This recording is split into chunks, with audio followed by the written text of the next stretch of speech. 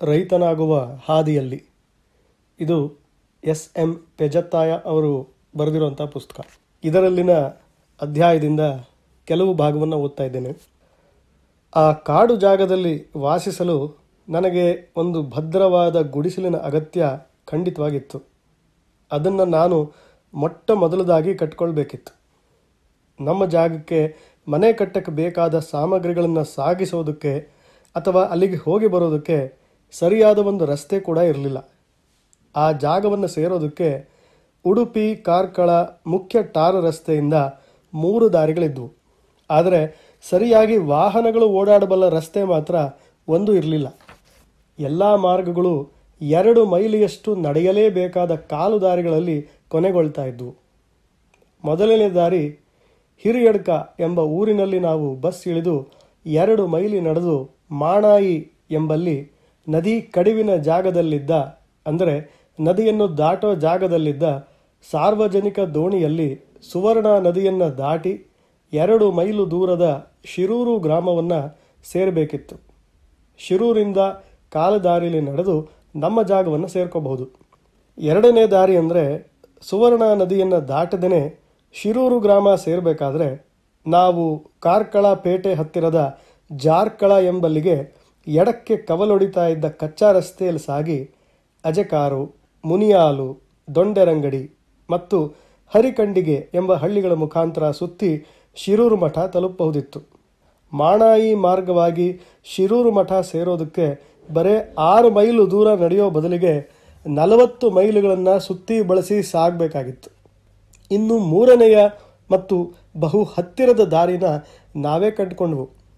ಉಡುಪಿ ಕಾರ್ಕಳ ರಸ್ತೆಯ ನೀರೆಬೈಲೂರು ಎಂಬ ಊರಲ್ಲಿ ಇದ್ದ ಸರಕಾರಿ ಗೇರು ಮರಗಳ ನೆಡುತೋಪು ಹತ್ತಿರ ಬಸ್ಸಲ್ಲಿ ಇಳಿದರೆ ಆ ನೆಡುತೋಪಿನ ಮಧ್ಯದ ಮಣ್ಣು ರಸ್ತೆಯಲ್ಲಿ 2 ಮೈಲಿ ಮುನ್ನಡೆದು ಪಂಚನಬೆಟ್ಟು ಎಂಬ 4-6 ಮನೆಗಳುಳ್ಳ ಊರನ್ನು ಸೇರಬಹುದಾಗಿತ್ತು. ಪಂಚನಬೆಟ್ಟಿನಿಂದ ನಮ್ಮ ಜಾಗದ ದಕ್ಷಿಣ ಭಾಗದ ಸರಹದ್ದಾದ ಸುವರ್ಣ ನದಿ ತಟಕ್ಕೆ ಆ ಕುರುಚಲು ಕಾಡಿನಲ್ಲಿ ಸಾಗುತ್ತಾ ಇದ್ದ ಒಂದು ಕಾಲು ದಾರಿಯಲ್ಲಿ ನಾವು ಪುನಃ 2 ಮೈಲಿ ನಡೆದು ಹೋಗಬೇಕಿತ್ತು. ಅಲ್ಲಿಂದ ನದಿಯನ್ನು ದಾಟಿದರೆ ನಮ್ಮ ಜಾಗ ಸಿಗ್ತಾ ಇತ್ತು. ಆ ಜಾಗದಲ್ಲಿ ನದಿ ತುಂಬ ಆಳವಾಗಿತ್ತು ಮತ್ತು ಯಾವಾಗಲೂ ತುಂಬ ಹರಿತಾ ಇತ್ತು.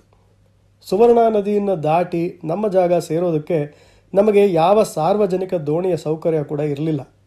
ಅದಕ್ಕೂ ನಾವೇ ಏನಾದರೂ ಒಂದು ವ್ಯವಸ್ಥೆ ಮಾಡ್ಕೋಬೇಕಿತ್ತು. ಪಂಚನಬೆಟ್ಟಿಗೆ ವಿದ್ಯುತ್ ಸೌಲಭ್ಯ ಇರಲಿಲ್ಲ.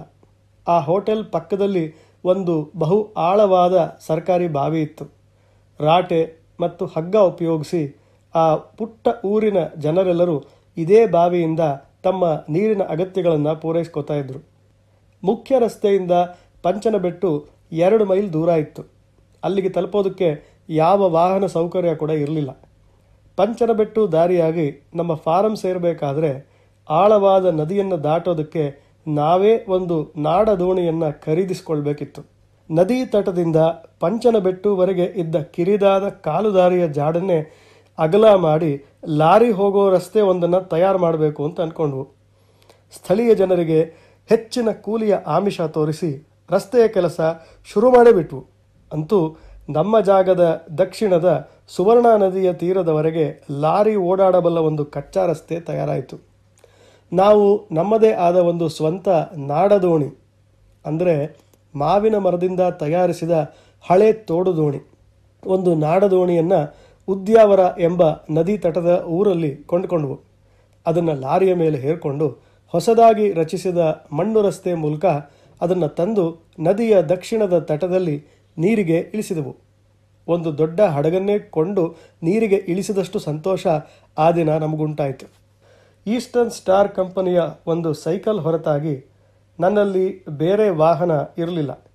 ಬಸ್ಸು ಕಾಯ್ತಾ ಸಮಯ ಕಳೆಯದೇನೆ ಬೆಳಗ್ಗೆ 5 ಗಂಟೆಗೆ ಉಡುಪಿಯಿಂದ ಹೊರಟು ಸೈಕಲ್ನಲ್ಲೇ ನಮ್ಮ ಜಾಗದ ತನಕ ಓಡಾಡಿದೆ. ನದಿ ತಟದಲ್ಲಿ ಸೈಕಲ್ ನಿಲ್ಲಿಸಿ ಅಲ್ಲೇ ಕಟ್ಟಿರ್ತಾ ಇದ್ದ ನಮ್ಮ ದೋಣಿಲಿ ಕೂತು ಹುಟ್ಟು ಹಾಕ್ತಾ ನಮ್ಮ ಜಾಗವನ್ನು ಸುಲಭವಾಗಿ ಸೇರ್ತಾ ಇದ್ದೆ. ಕಡಿದಾದ ಗುಡ್ಡಗಳ ರಸ್ತೆ ಮೂಲಕ ದಿನ ಓಡಾಡ್ತಿದ್ದ 32 ಮೈಲಿಗಳ ಸೈಕಲ್ ಪ್ರಯಾಣ ನನಗೆ ತುಂಬ ತ್ರಾಸದಾಯಕ ಆಗಿ ತೋರ್ತಾ ಇತ್ತು. ಅದಕ್ಕೆ ನಮ್ಮ ಜಾಗದಲ್ಲಿ ನಾನು ನನ್ನ ಪುಟ್ಟ ಮನೆಯನ್ನು ಬಹು ಬೇಗನೆ ಕಟ್ಟಿಕೊಂಡೆ. ಸರ್ಕಾರಿ ಗೇರು ನೆಡುತೋಪಿನ ಹತ್ರ ನನ್ನ ಅಮೂಲ್ಯವಾದ ಸೈಕಲ್ ನಿಲ್ಲಿಸೋದಕ್ಕೆ ಯಾವ ಸೇಫ್ ಆದ ಜಾಗ ಕೂಡ ಇರಲಿಲ್ಲ. ಹಾಗಾಗಿ ಖರೀದಿ ಮಾಡಿದ ಸಾಮಾನುಗಳ ದೊಡ್ಡ ಮೂಟೆ ಹೆಗಲ ಮೇಲೆ ಹೊತ್ತು ಪಂಚನಬೆಟ್ಟು ಮುಖಾಂತರ ನಡ್ಕೊಂಡು ಬರ್ತಾ ಇದ್ದೆ. ಕೆಲವೊಮ್ಮೆ ಡೀಸೆಲ್ ಅಥವಾ ಎಂಜಿನ್ ಆಯಿಲ್ ಟಿನ್ ಅಥವಾ ಧಾರಕಗಳನ್ನು ಹೊತ್ಕೊಂಡೇ ಬರಬೇಕಾಗ್ತಿತ್ತು. ದೊಡ್ಡ ಜರ್ರಿ ಕ್ಯಾನ್ಗಳನ್ನು ಹೊತ್ತು ತರಬೇಕಾದ್ರೆ ಸಾಕಾಗ್ತಿತ್ತು. ಆ ದಿನಗಳಲ್ಲಿ ಪ್ಲಾಸ್ಟಿಕ್ ಕ್ಯಾನ್ಗಳು ಇನ್ನೂ ವ್ಯಾಪಕವಾಗಿ ಬಳಕೆಗೆ ಬಂದಿರಲಿಲ್ಲ. ಉಡುಪಿಯಿಂದ ಬರೋವಾಗ ಬಸ್ ಇಳಿದು 2 ಮೈಲು ನಡೆಯುತ್ತಲೇ ಪಂಚನಬೆಟ್ಟು ಸಿಗ್ತಾ ಇತ್ತು. ಹೆಗಲ ಮೇಲಿನ ಹೊರೆಯ ಭಾರವನ್ನು ಸ್ವಲ್ಪ ಹೊತ್ತು ಇಳಿಸಿ ಅಲ್ಲಿ ಹೋಟ್ಲಲ್ಲಿ ಸ್ವಲ್ಪ ಹೊತ್ತು ಸುಧಾರಿಸ್ಕೊಳ್ತಾ ಇದ್ದೆ. ಆ ಉಪಹಾರ ಗೃಹದಲ್ಲಿ 3 ಅಥವಾ 4 ಪ್ಲೇಟ್ ಬಜ್ಜಿ ಮತ್ತು ಒಗ್ಗರಣೆ ಹಾಕಿದ ಅವಲಕ್ಕಿ ಅಂದರೆ ಉಪ್ಪು ಕರಿ ಮತ್ತು ಗಟ್ಟಿ ಮೊಸರು ಯಾವಾಗಲೂ ಸಿಗ್ತಾ ಇತ್ತು. ನಾನು ಹೋಟೆಲಿಗೆ ನುಗ್ಗಿದರೆ ಅಲ್ಲಿಯ ತಿಂಡಿ ಎಲ್ಲವನ್ನೂ ಖಾಲಿ ಮಾಡಿ 2 ಪುಟ್ಟ ಗಾಜಿನ ಲೋಟದ ತುಂಬ ಚಾಯ ಕುಡಿತಾ ಇದ್ದೆ. ಹಳ್ಳಿ ಭಾಷೆಯಲ್ಲಿ 2 ಸಿಂಗಲ್ ಚಾ. ಆ ಹೋಟೆಲ್ನ ಬಿಲ್ ಇಷ್ಟಕ್ಕೂ ಸೇರಿ 1.25 ರೂಪಾಯಿಗಳನ್ನು ದಾಟ್ತಾ ಇರಲಿಲ್ಲ. ನನ್ನ ಹೊಟ್ಟೆ ತುಂಬುತ್ತಾನೂ ಇತ್ತು, ಜೊತೆಗೆ ಆ ದಿನದ ಸಂಜೆ ತನಕ ನನಗೆ ಹಸಿವೆ ಕೂಡ ಆಗ್ತಾ ಇರಲಿಲ್ಲ. ನನ್ನನ್ನು ಆ ಪಂಚನಬೆಟ್ಟಿನ ಹಳ್ಳಿಗರು ಕಂಡಾಗ, ಓಹೋ, ನಮ್ಮ ಊರಿನ ಹೋಟೆಲ್ನ ತಿಂಡಿ ಎಲ್ಲ ಖಾಲಿ ಮಾಡೋ ಬಕಾಸುರ ಬಂದ ಅಂತ ತಮ್ಮೊಳಗೆ ನಗುತ್ತಾ ಇದ್ರಂತೆ. ಆ ನಗುವಿನ ಮಾತು ನನಗೂ ಕೆಲವು ಸಲ ಕೇಳಿ ಬರ್ತಾ ಇತ್ತು. ಹೇಗಿದ್ದರೂ ಅವು ಸತ್ಯ ಸಂಗತಿಗಳೇ ಆಗಿದ್ವು. ಆದ್ದರಿಂದ ನನಗೆ ಆ ಮುಗ್ಧ ಗ್ರಾಮೀಣ ಜನರು ಆಡ್ತಾ ಇದ್ದ ಈ ಮೆಚ್ಚುಗೆಯ ಮಾತುಗಳ ಬಗ್ಗೆ ಕಿಂಚಿತ್ತೂ ಬೇಸರ ಇರಲಿಲ್ಲ. ನಾನು ಉಡುಪಿಗೆ ಹೋಗಲೇಬೇಕಾದಾಗ ನನ್ನ ದೋಣಿಯನ್ನು ಹುಟ್ಟು ಹಾಕುತ್ತಾ ನಡೆಸಿ ಆಚೆ ದಡದಲ್ಲಿನ ಒಂದು ಮರಕ್ಕೆ ಕಟ್ಟಿ ಉಡುಪಿಗೆ ಹೋಗಿ ಬರ್ತಾ ಇದ್ದೆ. ಚಿಕ್ಕ ಪುಟ್ಟ ಸಾಮಾನುಗಳನ್ನು ದೋಣಿಯಲ್ಲಿ ಸಾಗಿಸಿ ನಮ್ಮ ಫಾರ್ಮಿಗೆ ತರ್ತಾ ಇದ್ದೆ. ನನ್ನ ಬೇಸರ ಕಳೆಯೋದಕ್ಕೆ ನನವೋಲಾ ಎಂಬ ಜಪಾನಿ ಟ್ರಾನ್ಸಿಸ್ಟರ್ ರೇಡಿಯೋ ಒಂದನ್ನು ನನ್ನ ಅಕ್ಕ ನನಗೆ ಕೊಡಿಸಿದ್ಲು. ಆ ದಿನಗಳಲ್ಲಿ ರೇಡಿಯೋ ಇಟ್ಟುಕೊಳ್ಳಕ್ಕೆ 15 ರೂಪಾಯಿ ಲೈಸೆನ್ಸ್ ಫೀನ ಪ್ರತಿ ವರ್ಷ ಉಡುಪಿಯ ಮುಖ್ಯ ಪೋಸ್ಟ್ ಆಫೀಸಲ್ಲಿ ಕಟ್ಟಿ ಪರವಾನಗಿ ಪಡಿಬೇಕಿತ್ತು. ಪರವಾನಗಿ ಇಲ್ಲದೆ ರೇಡಿಯೋ ಹೊಂದೋದು ಶಿಕ್ಷಾರ್ಹ ಅಪರಾಧ ಆಗಿತ್ತು. 3 ಬ್ಯಾಂಡ್ಗಳು ಇದ್ದ ಆ ಬ್ಯಾಟರಿ ಚಾಲಿತ ರೇಡಿಯೋದಲ್ಲಿ ಮೀಡಿಯಂ ಬ್ಯಾಂಡ್ನಲ್ಲಿ ಅತಿ ಹತ್ತಿರದ ಭದ್ರಾವತಿ ಅಥವಾ ಧಾರವಾಡ ಸ್ಟೇಷನ್ಗಳ ಕನ್ನಡ ಕಾರ್ಯಕ್ರಮಗಳು ಅದೃಷ್ಟ ಚೆನ್ನಾಗಿದ್ದರೆ ಮಾತ್ರ ಕೆಲವೊಮ್ಮೆ ರಾತ್ರಿ ಹೊತ್ತಲ್ಲೂ ಕೇಳಿಸ್ತಾ ಇದ್ವು. ಉಳಿಕೆ ಸಮಯ ಮೀಡಿಯಂ ಬ್ಯಾಂಡ್ನಲ್ಲಿ ಬರೀ ಗೊರಗೊರ ಶಬ್ದ ಕೇಳ್ತಾ ಇತ್ತು. ಉಳಿದ 2 ಶಾರ್ಟ್ ವೇವ್ ಬ್ಯಾಂಡ್ಗಳಲ್ಲಿ ವಿವಿಧ ಭಾರತಿ ಮತ್ತು ರೇಡಿಯೋ ಸಿಲೋನ್ ಸ್ಟೇಷನ್ಗಳು ಬೆಳಗಿನ 6 ಗಂಟೆಯಿಂದ ರಾತ್ರಿ 10:30 ಅಥವಾ 11 ಗಂಟೆ ತನಕ ಚೆನ್ನಾಗೇ ಕೇಳಿಸ್ತಾ ಇತ್ತು. ಆಮೇಲೆ BBC ಮತ್ತು ವಾಯ್ಸ್ ಆಫ್ ಅಮೆರಿಕಾ ಸ್ಟೇಷನ್ಗಳು ಬೆಳಗಿನ ಜಾವ ತನಕ ಕೇಳಿಸ್ತಾ ಇತ್ತು. ಈ ಟ್ರಾನ್ಸಿಸ್ಟರ್ ನನಗೆ ಒಳ್ಳೆ ಸಂಗಾತಿ ಆಗಿತ್ತು. 1967ನೇ ಇಸವಿಯ ನವೆಂಬರ್ ತಿಂಗಳಲ್ಲಿ ನನ್ನ ಮೊದಲನೇ ಭತ್ತದ ಬೆಳೆ ಕಟಾವಾಯಿತು. ನಾನು 2 ಭತ್ತದ ತಾಕುಗಳಲ್ಲಿ ನನ್ನ ಪವರ್ ಟಿಲ್ಲರಿನ ರಿಡ್ಜರ್ ಉಪಯೋಗಿಸಿ ತರಕಾರಿಯ ಸಾಲುಗಳನ್ನು ಮಾಡಿದೆ. ಸಾಕಷ್ಟು ಸಾವಯವ ಗೊಬ್ಬರ ಉಪಯೋಗಿಸಿ ಒಂದು ತಾಕಿನಲ್ಲಿ ವಾಣಿಜ್ಯ ದೃಷ್ಟಿಯಿಂದ ತರಕಾರಿ ಮತ್ತು ಇನ್ನೊಂದರಲ್ಲಿ ಮೆಣಸಿನ ಬೆಳೆ ಬೆಳೆದೆ. ನಮ್ಮ ಜಾಗದಲ್ಲಿ ಬೆಳೀತಾ ಇದ್ದ ತರಕಾರಿಗಳನ್ನು ಉಡುಪಿಗೆ ತಗೊಂಡು ಹೋಗಿ ಮಾರೋದಕ್ಕೆ ಹೋದರೆ ಅದನ್ನು ಕೊಳ್ಳೋ ಸಗಟು ವ್ಯಾಪಾರಿಗಳು ನಮ್ಮ ಹತ್ರ ಬಹಳ ಕಡಿಮೆ ಬೆಲೆಗೆ ಅದನ್ನು ಕೊಂಡುಕೊಂಡು ಅದನ್ನು ಜಾಸ್ತಿ ಬೆಲೆಗೆ ಮಾರ್ತಾಯಿದ್ರು. ಗದ್ದೆಯಲ್ಲಿ ಬೆಳೆದ ಮೆಣಸು ಮಾತ್ರ ನಮ್ಮ ಕೈ ಬಿಡಲಿಲ್ಲ. ಹಣ್ಣಾದ ಮೆಣಸನ್ನು ನಾನು ಮತ್ತು ಚೀಂಪ ಕೊಯ್ದು ಒಣಗಿಸಿದ್ವು. ಚೀಂಪ ನಾಯಕ ನನ್ನ ಹತ್ರ ಕೆಲಸಕ್ಕಿದ್ದವನು. ನಮ್ಮ ಫಾರ್ಮಿನ ಮೊದಲ ಉತ್ಪನ್ನವಾದ ಗದ್ದೆಯ ಮೆಣಸು ನಮಗೆ 400 ರೂಪಾಯಿ ನಗದನ್ನು ತಂದುಕೊಡ್ತು. ಆಗ 400 ರೂಪಾಯಿ ಬಹಳ ದೊಡ್ಡ ಮೊತ್ತ. ಆಗ ಬಂಗಾರ ಪವನಿಗೆ ಅಂದರೆ 8 ಗ್ರಾಮ್ಗೆ 120 ರೂಪಾಯಿ ಮಾತ್ರ ಇತ್ತು ಎಂಬ ನೆನಪು. ತೆಂಗಿನ ಗಿಡಗಳ ಮಧ್ಯೆ ಇದ್ದ ಜಾಗದಲ್ಲಿ ಅನಾನಸ್ಸಿನ ಕಂದುಗಳನ್ನು ನೆಟ್ಟೆ. 50 ಬಾಳೆ ಗಿಡಗಳನ್ನು ನೆಟ್ಟೆ. ಕೂರ್ಗ್ ಹನಿ ಡ್ಯೂ ಎಂಬ ಪಪಾಯಿ ಹಣ್ಣುಗಳ ಬೀಜವನ್ನು ತೋಟಗಾರಿಕಾ ಕಚೇರಿಯಿಂದ ಪಡೆದು 50 ಪಪಾಯಿ ಗಿಡಗಳನ್ನು ನೆಟ್ಟೆ. ಉಚ್ಚಿಲದ ಸೋನ್ಸ್ ನರ್ಸರಿಯಿಂದ ಕೆಲವು ಮಾವು, ಸಪೋಟ, ಪೇರಳೆ ಮತ್ತು ದೀವಿ ಹಲಸಿನ ಗಿಡಗಳನ್ನು ತಂದು ಹೊಳೆಯ ಬದಿಗೆ ನೆಟ್ಟೆ. ಮೊದಲನೇ ಮಳೆಗಾಲ ಮುಗಿಯೋ ತನಕ ನಮ್ಮ ತಂತಿ ಬೇಲಿಗೆ ವನ್ಯಜೀವಿಗಳು ಮರ್ಯಾದೆ ಕೊಟ್ಟಿದ್ವು. 2ನೇ ಬೆಳೆ ನಾಟಿ ಮಾಡಿದ ಸಮಯದಲ್ಲೇ ಒಂದಿನ ಬೆಳಗ್ಗೆ ಸೂರ್ಯ ಮೂಡೋ ಹೊತ್ತಿನಲ್ಲೇ ಒಂದು ದೊಡ್ಡ ಹಿಂಡು ಮುಸಿಯಗಳು ಬೇಲಿಯನ್ನು ಲೀಲಾಜಾಲವಾಗಿ ಹಾರು ಬಂದು ಬಾಳೆ ಗಿಡಗಳನ್ನು ಸಿಗಿದು ಒಳಗಿನ ತಿರುಳನ್ನು ತಿನ್ನೋದಕ್ಕೆ ಶುರು ಮಾಡಿದ್ವು. ಬಿಳಿಯ ಬೆನ್ನಿನ ಕರಿಯ ಮುಖದ ಉದ್ದ ಬಾಲದ ಮಂಗ ಈ ಮುಸಿಯಗಳು. ತುಳುವಿನಲ್ಲಿ ಮುಜ್ಜು ಅಂತಾರೆ, ಸಂಸ್ಕೃತದಲ್ಲಿ ಗೋಲಾಂಗುಲ ಮತ್ತು ಇಂಗ್ಲೀಷ್ನಲ್ಲಿ ಲಾಂಗೂರ್ ಅಂತಾರೆ. ನಾವು ದೊಡ್ಡದಾಗಿ ಬೊಬ್ಬೆ ಹಾಕ್ತಾ ಅವನ್ನು ಕಲ್ಲೆಸೆದು ಓಡಿಸಿದ್ವು. ಮುಸಿಯಗಳು ಕಾಡು ಹೊಕ್ಕವು. ಬಂದು ನೋಡಿದಾಗ 34 ಬಾಳೆಯ ಗಿಡಗಳು ಮುರಿದು ಹೋಗಿದ್ವು. ನಮಗೆ ತುಂಬ ಬೇಸರ ಆಯಿತು. ಮುಸಿಯಗಳು ಕಾಡು ಸೇರಿದ್ವಲ್ಲ ಅಂತ ಅಂದ್ಕೊಂಡು ನಾವು ಈ ಕಡೆ ಬಂದು ನಮ್ಮ ಬೆಳಗಿನ ಆಹಾರ ಸೇವಿಸ್ತಾ ಇದ್ದಾಗ ಅವು ಪುನಃ ಬಂದು ಇನ್ನು ಉಳ್ಕೊಂಡಿದ್ದ 16 ಗಿಡಗಳನ್ನು ಕೂಡ ಮುರಿದು ಹಾಕಿದ್ವು. ಚೀಂಪನಂತೂ ತನ್ನ ಕೇಪಿನ ಕೋವಿ ತಗೊಂಬಂದು ಅವನ್ನು ಬೆದರಿಸೋದಕ್ಕೆ ಅಂತ ಒಂದು ಹುಸಿ ಈಡು ಮಾಡೇ ಬಿಟ್ಟ. ಅವು ತಮ್ಮ ಉದ್ದನೆಯ ಬಿಳಿಯ ತುದಿಯುಳ್ಳ ಬಾಲಗಳನ್ನು ಎತ್ತಿ ದೊಡ್ಡ ದೊಡ್ಡ ಲಾಗ ಹಾಕಿ ಕಾಡೊಳಕ್ಕೆ ಮಾಯ ಆದವು. ನಾನು ಇದುವರೆಗೆ ಇವನ್ನು ನಮ್ಮ ಕಾಡಲ್ಲಿ ಕಂಡೇ ಇಲ್ಲ, ಇವೆಲ್ಲಿಂದ ಬಂದವು ಮಾರಾಯ ಎಂದು ಚೀಂಪನನ್ನು ಕೇಳಿದೆ. ಅದಕ್ಕೆ ಆತ, ಇವು ನಮ್ಮ ಸಮೀಪದಲ್ಲಿ ವಾಸಿಸ್ತಾ ಇಲ್ಲ, ಇವು ಊರಿಂದ ದೂರದಲ್ಲೇ ಇರುತ್ತೆ. ಅಪರೂಪಕ್ಕೊಮ್ಮೆ ನಮ್ಮ ಊರಿಗೆ ಸರ್ಕೀಟ್ ಬರೋ ಸಂಚಾರಿ ಕೋತಿಗಳು. ಇವುಗಳನ್ನು ಕಂಡ್ರೆ ನಮ್ಮ ಕಾಡಿನ ಮಂಗಗಳು ಕಾಡೇ ಬಿಟ್ಟು ಓಡಿ ಹೋಗುತ್ತವೆ. ನಮ್ಮ ಗ್ರಾಮದ ದೇವರು ಆ ಮುಖ್ಯ ಪ್ರಾಣ ಆಗಿರದೇ ಇದ್ದರೆ ಒಂದನ್ನಾದರೂ ಹೊಡೆದುರುಳಿಸ್ತಾ ಇದ್ದೆ ಎಂದ. ನಮ್ಮ ಬಾಳೆ ಗಿಡಗಳಂತೂ ಹೇಳ ಹೆಸರಿಲ್ಲದಂತೆ ನಾಶ ಆಗೋಗಿದ್ವು. ನಮ್ಮ 2ನೇ ಬೆಳೆಯಾದ ಸುಗ್ಗಿ ಬೆಳೆ ಸಮಯ. ನಮ್ಮ ಬೇಲಿಯನ್ನು ದಾಟಿ ಇನ್ನೂ ಕೆಲವು ಜನ ಕಾಡಿನ ನೆಂಟರು ಹಾಜರಾದರು. ನನ್ನ ಮನೆಯಿಂದ ಸ್ವಲ್ಪ ದೂರದಲ್ಲಿ ಇದ್ದ ಒಂದು ಭತ್ತದ ಹಾಳೆಯ ತೆನೆಗಳು ಬಲಿತು ಹಾಲು ತುಂಬುತ್ತಾ ಬಂದ ಸಮಯ. ಒಂದು ರಾತ್ರಿ ಕಾಡು ಹಂದಿಗಳ ಗುಂಪು ನಮ್ಮ ಬೇಲಿಯ ಮುಳ್ಳು ತಂತಿಯನ್ನು ಲೆಕ್ಕಿಸದೆ ಅವುಗಳ ಮಧ್ಯದಿಂದ ನುಗ್ಗಿ ದಾಳಿ ಇಟ್ಟು ಆ ಹಾಳೆಯ ಬೆಳೆಯನ್ನು ತಿಂದಿದ್ವು. ಅವು ತಿಂದಿದ್ದಕ್ಕಿಂತಲೂ ಹೆಚ್ಚು ಪಾಲು ಗದ್ದೆಯಲ್ಲಿ ಎರೆಹುಳ ಹುಡುಕ್ತಾ ಮಣ್ಣನ್ನು ಉಳುಮೆ ಮಾಡಿ ಭತ್ತದ ಪೈರನ್ನೆಲ್ಲ ಮಗುಚು ಹಾಕಿ ತುಳಿದಿದ್ವು. ನಾವು ಇನ್ನು ಒಂದು ಮಂಚಿಕೆ ಕಟ್ಟಿ ರಾತ್ರಿ ಹೊತ್ತು ನಮ್ಮ ಬೆಳೆಯನ್ನು ಕಾದು ಕಾಪಾಡಲೇಬೇಕು, ಬೇರೆ ಉಪಾಯ ಇಲ್ಲ ಎಂದ ಚೀಂಪ. ನನಗೂ ಅವನ ಮಾತು ಸರಿ ಅನ್ನಿಸ್ತು. 2 ಕಡೆಯಲ್ಲಿ 2 ಮಂಚಿಕೆ ತಯಾರು ಮಾಡಿದ್ವು. ಒಂದು ಮಂಚಿಯಲ್ಲಿ ನಾನು, ಇನ್ನೊಂದು ಮಂಚಿಯಲ್ಲಿ ಚೀಂಪ ಮಲಗೋದಕ್ಕೆ ಶುರು ಮಾಡಿದ್ವು. ರಾತ್ರಿ ಹೊತ್ತು ಚೀಂಪ ಹಾ ಹೋ ಹಚ ಎಂದು ಆಗಾಗ ಕೂಗುತ್ತಾ ಒಂದು ಸೀಮೆ ಎಣ್ಣೆಯ ಡಬ್ಬ ಕೂಡ ಬಡಿಯತೊಡಗಿದ. ಮತ್ತು ಆಗಾಗ ತಾನು ಕಲಿತಿದ್ದ ಪಾಠದನಗಳನ್ನು ಅತ್ಯಂತ ಕರ್ಕಶವಾಗಿ ಕೂಡ ಹಾಡ್ತಾ ಇದ್ದ. ಆ ಕರ್ಕಶತೆಗೆ ಎಮ್ಮೆಗಳು ಕೋಣಗಳು ಹೋಗುತ್ತೋ ಇಲ್ವೋ, ನನಗಂತೂ ಓಡಿ ಹೋಗಬೇಕು ಅನ್ನಿಸ್ತಾ ಇತ್ತು. ನಾನು ರಾತ್ರಿ ಹೊತ್ತು ನನ್ನ ಟ್ರಾನ್ಸಿಸ್ಟರ್ ರೇಡಿಯೋದಲ್ಲಿ ಸಿಗುತ್ತಾ ಇದ್ದ voice of America, BBC, Soviet Russia ಮುಂತಾದ ಸ್ಟೇಷನ್ಗಳನ್ನು ಗಟ್ಟಿಯಾಗಿ ಮೊಳಗಿಸ್ತಾ ಮೈ ನಡುಗಿಸೋ ಚಳಿಯಲ್ಲಿ ಕಂಬಳಿ ಹೊದ್ದು ರಾತ್ರಿ ಹೊತ್ತು ಸ್ವಲ್ಪವಾದರೂ ನಿದ್ರಿಸೋದಕ್ಕೆ ಪ್ರಯತ್ನ ಮಾಡ್ತಾ ಇದ್ದೆ. ಆಗಾಗ ಎಚ್ಚರ ಆದಾಗ ನಾನೂ ಕೂಡ ಚೀಂಪನನ್ನೇ ಅನುಕರಿಸ್ತಾ ಜೋರಾಗಿ ಕಿರುಚಿ ಬೊಬ್ಬೆ ಹೊಡಿತಾ ಇದ್ದೆ. ರಾತ್ರಿ ನಮ್ಮ ಬೆಳಕು ಬೀರೋದಕ್ಕೆ ಹಾಗೂ ರೇಡಿಯೋ ಕಿರುಚಿಸೋದಕ್ಕೆ ನಮಗೆ ಬ್ಯಾಟ್ರಿ ಸೆಲ್ಗಳ ದೊಡ್ಡ ಪೆಟ್ಟಿಗೆಗಳನ್ನೇ ಉಡುಪಿಯಿಂದ ತರಬೇಕಾಯಿತು. ರಾತ್ರಿ ಹೊತ್ತು ಮಂಚಿಕೆಯಲ್ಲಿ ಮಲಗಿ ದಿನ ಚಳಿಯನ್ನು ಅನುಭವಿಸ್ತಾ ಇದ್ದ ನಮ್ಮ ಮುಖ ಕೈಕಾಲುಗಳ ಚರ್ಮ ಒಡೆಯೋದಕ್ಕೆ ಶುರು ಆಯಿತು.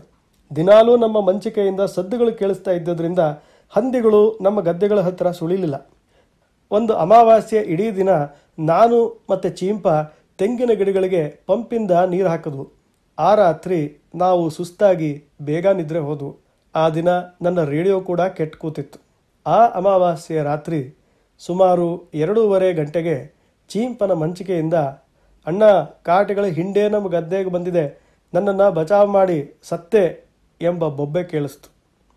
ನಾನು ಕಣ್ಣು ಬಿಟ್ಟು ನನ್ನ ಹೋಮ್ ಮೇಡ್ ಹೆಡ್ಲೈಟ್ ಹಾಕಿ ನೋಡ್ತೀನಿ. ಚೀಂಪನ ಮಂಚಿಕೆಯ ಹತ್ತಿರವೇ 7-8 ಕಾಡೆಮ್ಮೆಗಳ ಹಿಂಡೆ ಇದೆ. ನಾನು ಒಂದೇ ಸಮನೆ, ಚೀಂಪ, ಕೋವಿಯ ನಳಿಗೆ ಆಕಾಶಕ್ಕೆ ಬೊಟ್ಟು ಮಾಡಿ ಒಂದು ಬೆದರುಗುಂಡು ಹಾರಿಸು ಎಂದು ಜೋರಾಗಿ ಬೊಬ್ಬೆ ಹೊಡೆದೆ. ಚೀಂಪ ಅದು ಹೇಗೋ ಸಾವರಿಸಿಕೊಂಡು ತನ್ನ ಕೇಪಿನ ಕೋವಿಯ ನಳಿಗೆಯನ್ನು ಆಕಾಶಕ್ಕೆ ಬೊಟ್ಟು ಮಾಡಿ ಒಂದು ಈಡು ಹಾರಿಸಿಯೇ ಬಿಟ್ಟ. ಕಾಡೆಮ್ಮೆಗಳ ಹಿಂಡು ಬೆದರಿ ಕಾಡಿನ ಕಡೆಗೆ ಬಂದ ದಾರಿಯಲ್ಲೇ ಧಡಧಡನೆ ಓಡಿ ಹೋದವು. ನಿನ್ನ ಕೇಪಿನ ಕೋವಿಗೆ ಇನ್ನೊಂದು ಈಡು ತುಂಬು, ನಾನು 1 ನಿಮಿಷದಲ್ಲಿ ಅಲ್ಲಿಗೆ ಬರ್ತೇನೆ, ಹೆದರಬೇಡ ಎನ್ನುತ್ತಾ ನನ್ನ ಮಂಚಿಕೆಯಿಂದ ಇಳಿದು ಇಬ್ಬನಿ ತುಂಬಿ ಜಾರ್ತಾ ಇದ್ದ ಗದ್ದೆಗಳ ಬದುವಿನ ಮೇಲೆ ಲೈಟ್ ಹಾಕುತ್ತಾ ಅವನ ಮಂಚಿಕೆ ಇದ್ದಲ್ಲಿಗೆ ಓಡಿದೆ. ಚೀಂಪನ ಕೈ ನಡುಗ್ತಾ ಇದ್ದರಿಂದ ಅವನು ತನ್ನ ಬಂದೂಕಕ್ಕೆ ಇನ್ನೊಂದು ಈಡು ತುಂಬೋದಕ್ಕೆ ತಡವರಿಸ್ತಾ ಇದ್ದ. ಆತನ ಮಂಚಿಕೆ ತಲುಪುತ್ತಲೇ ನಾನೇ ಆತನ ಬಂದೂಕಿಗೆ ಬಲವಾದ ಈಡು ತುಂಬಿದೆ. ಅವನ ಬಂದೂಕು ಕೂಡ ಲೋಡ್ ಆದಮೇಲೆ ನನಗೂ ಸ್ವಲ್ಪ ಧೈರ್ಯ ಹೆಚ್ಚಿತು. ಅಲ್ಲೇ ಅವನ ಜೊತೆಲೇ ಅವನ ಮಚಾನಿನ ಮೇಲೆ ಕೂರ್ತಾ ಇನ್ನವು ಬರಲಿಕ್ಕಿಲ್ಲ.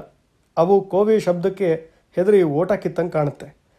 ಬೆಳಗಿನ ತನಕ ಇಬ್ಬರು ಇಲ್ಲೇ ಕೂತು ಗದ್ದೆ ಕಾಯೋಣ, ಇನ್ನು ನಿದ್ರೆ ನಮ್ಮ ಹತ್ರ ಅಂತೂ ಸುಳಿಯೋದಿಲ್ಲ ಎನ್ನುತ್ತಾ ಆ ಚಳಿಯಲ್ಲೂ ಬೆವರ್ತಾ ಇದ್ದ ಮೈಯನ್ನು ಕರವಸ್ತ್ರದಿಂದ ಒರೆಸ್ಕೊಂಡೆ. ಆ ಚಳಿಯಲ್ಲಿ ಚೀಂಪನು ಧಾರಾಕಾರವಾಗಿ ಬೆವತ್ಕೊಂಡು ನಡುಗ್ತಾ ಇದ್ದ. ಬೆಳಗಿನ ತನಕ ನಾನು ಮತ್ತು ಚೀಂಪ ಏನೇನೋ ಮಾತಾಡ್ತಾ ಕಾಲ ಹಾಕಿದ್ವು. ಸೂರ್ಯೋದಯ ಆಗತ್ಲೆ ಮಂಚಿಕೆಯಿಂದ ಕೆಳಗಿಳಿದು ನಮ್ಮ ಗದ್ದೆಗೆ ಆದ ಹಾನಿಯನ್ನು ಪರೀಕ್ಷೆ ಮಾಡಿದ್ವು. ನಮ್ಮ ಗದ್ದೆಯಲ್ಲಿ ಕಾಡೆಮ್ಮೆಗಳು ಕಾಲು ಹಾಕಿದ್ದಲ್ಲೆಲ್ಲ ಅವುಗಳ ಕಾಲು ನಮ್ಮ ಮೊಳಕಾಲಿನಷ್ಟು ಉದ್ದಕ್ಕೆ ಹುಗಿದಿದ್ದವು. ಅಂದಾಜು 4 ಎಕರೆಯಷ್ಟು ಜಾಗದಲ್ಲೂ ನಾವು ಬೆಳೆಸಿದ್ದ ಭತ್ತದ ಪೈರು ಕಾಡು ಕೋಣಗಳ ಹೊಟ್ಟೆ ಸೇರಿತ್ತು. ಅವು ನಮ್ಮ ಜಾಗಕ್ಕೆ ನುಗ್ಗಿದ ಹಾಗೂ ಹೊರಟು ಹೋದ ಕಡೆ ಗೊರಸಿನ ಗುರುತು ನಿಚ್ಚಳವಾಗಿ ಕಾಣ್ತಾ ಇತ್ತು. ನಮ್ಮ ಬೇಲಿ ಹತ್ತಿರ ಚೆನ್ನಾಗಿ ಒಣಗಿ ಗಟ್ಟಿಯಾದ ಜಾಗದಲ್ಲಿ ಕೂಡ ಅವುಗಳ ಗೊರಸಿನ ಗುರುತು ಬಲವಾಗಿ 1 ಇಂಚು ಆಳಕ್ಕೆ ಮೂಡಿತ್ತು. ಆ ಹೆಜ್ಜೆ ಮೂಡಿದ ಪರಿಯಿಂದ ಒಂದೊಂದು ಕಾಡು ಕೋಣ ಕೂಡ 1 ಟನ್ ಭಾರ ಇರಬಹುದು ಎಂದು ಅಂದಾಜು ಮಾಡಿದೆವು. ಹಿಂದಿನ ರಾತ್ರಿ ಆ ಕಾಡು ಕೋಣಗಳ ಹಿಂಡು ನಮ್ಮ ಬೇಲಿಯ ಕಂಬಗಳನ್ನು ತಲೆ ಕೊಟ್ಟು ನೂಕಿ ನಮ್ಮ ಜಾಗದ ಒಳಗೆ ಬಂದಿದ್ದವು. ಅವುಗಳು ಕಂಬಗಳನ್ನು ನೂಕಿದ ರಭಸಕ್ಕೆ ತಂತಿ ಬೇಲಿಯ ಮುಳ್ಳು ತಂತಿಗಳು ಹುರಿ ಬಿಚ್ಚಿ ಹೋಗಿ ತಂತಿಗಳಿಗೆ ಪೋಣಿಸಿದ್ದ ಮುಳ್ಳಿನ ತಿರುಪುಗಳು ನೆಲದಲ್ಲೆಲ್ಲ ಬಿದ್ದಿದ್ದವು. ಅವುಗಳ ಭೀಮಶಕ್ತಿಯನ್ನು ಕಂಡು ನಾವು ಅವಾಕ್ಕಾದೆವು. ಆ ದಿನ ಪೂರ್ತಿ ನಾವು ಬೇಲಿ ಸರಿಪಡಿಸ್ತಾ ಕಾಲ ಕಳಿಬೇಕಾಯಿತು. ಮುಳ್ಳು ತಂತಿ ಹುರಿ ಕಳಚಿ ಕಿತ್ತು ಹೋದ ಜಾಗದಲ್ಲಿ ಹೊಸದಾಗಿ ಸ್ವಲ್ಪ ಮುಳ್ಳು ತಂತಿಯನ್ನು ಸೇರಿಸಿ ಕಿತ್ತು ಬಿದ್ದಿದ್ದ ಬೇಲಿಯ ಕಲ್ಲಿನ ಗೂಟಗಳನ್ನು ಪುನಃ ಭದ್ರವಾಗಿ ನಿಲ್ಲಿಸಿದೆವು. ಮರುದಿನ ರಾತ್ರಿ ನಮ್ಮ ಗದ್ದೆಗೆ ಕಾಡೆಮ್ಮೆಗಳ ಹಿಂಡು ಬರಬಹುದು ಅಂತ ಬಹು ಹುಷಾರಾಗಿ 1 ಕ್ಷಣವೂ ನಿದ್ರಿಸದೆ ಕಾದೆವು. ಆ ದಿನ ಅವು ನಮ್ಮ ಗದ್ದೆಗಳಿಗೆ ನುಗ್ಗಲಿಲ್ಲ. ಬದಲಾಗಿ ಶಿರೂರಿನ ಕಾಡ್ಯನಾಯಕ ಎಂಬ ಬಡ ರೈತನೊಬ್ಬನ ಭತ್ತದ ಗದ್ದೆಯನ್ನು ಸಂಪೂರ್ಣವಾಗಿ ಮೇಯ್ದು ಮುಗಿಸಿದ್ದವು. ಈ ಕರುಣಾಜನಕ ಪರಿಸ್ಥಿತಿಯನ್ನು ನೋಡಕ್ಕಾಗದೆ ಶಿರೂರಿನ ಜನ ಈ ಕಾಡೆಮ್ಮೆ ಗುಂಪನ್ನೇ ಬೇಟೆಯಾಡಿ ಕೊಲ್ಲಬೇಕು, ಇಲ್ಲದಿದ್ದರೆ ನಮಗೆ ಉಳುಗಾಲ ಇಲ್ಲ ಅಂತ ಹೇಳ್ತಿದ್ರು. ಆದರೆ ಈ ಕಾಡು ಕೋಣಗಳು ಸುರಕ್ಷಿತ ಅರಣ್ಯದ ರಕ್ಷಿತ ಪ್ರಾಣಿಗಳು. ಅವನ್ನು ಕಾನೂನು ಪ್ರಕಾರ ಗುಂಡಿಕ್ಕಿ ಕೊಲ್ಲುವಂತಿಲ್ಲ. ಹೆಚ್ಚಾಗಿ ಹಿಂದೂ ಜನರೇ ವಾಸವಿದ್ದ ನಮ್ಮ ಗ್ರಾಮದಲ್ಲಿ ಯಾರೂ ಅದನ್ನು ಕೊಲ್ಲೋಕ್ಕೆ ತಯಾರೂ ಇರಲಿಲ್ಲ. ಅವನ್ನು ನಮ್ಮ ಊರ ಬದಿಯ ಕಾಡುಗಳಿಂದ ದೂರದ ಯಾವುದಾದರೂ ಕಾಡಿಗೆ ಓಡುವಂತೆ ಮಾಡಬೇಕು. ಇದಕ್ಕೆ ಒಂದೇ ಉಪಾಯ, ನಮ್ಮ ಕಾಡಿನಲ್ಲಿ ಹಾಕಾ ಶಿಕಾರಿ ಅಂದರೆ ಕಾಡು ಸೋಸುವುದು. ಹಾಕಾ ಶಿಕಾರಿ ಮಾಡುತ್ತಾ ಗೊಂದಲ ಎಬ್ಬಿಸಿದರೆ ಅವು ನಮ್ಮ ಕಾಡಿನ ವಾಸ್ತವ್ಯ ಬಿಟ್ಟು ಬೇರೆ ಕಾಡಿಗೆ ತಮ್ಮ ಆವಾಸ ಸ್ಥಾನ ಬದಲಾಯಿಸಬಹುದು ಅಂತ. ಇದು ಹಳ್ಳಿಗರು ಪ್ರತಿ ಸಾರಿ ಕಾಡು ಹಂದಿಗಳ ಉಪಟಳ ಜಾಸ್ತಿ ಆದಾಗ ಅನುಸರಿಸುವ ಮಾಮೂಲಿ ಹಂದಿ ಶಿಕಾರಿ ವಿಧಾನ. ಊರವರೆಲ್ಲ ಒಟ್ಟಾಗಿ ಮಾರನೇ ದಿನವೇ ಕಾಡಿನ ಹಾಕಾ ಶಿಕಾರಿ ಮಾಡುವುದು ಎಂದು ನಿಶ್ಚಯ ಮಾಡಿದೆವು.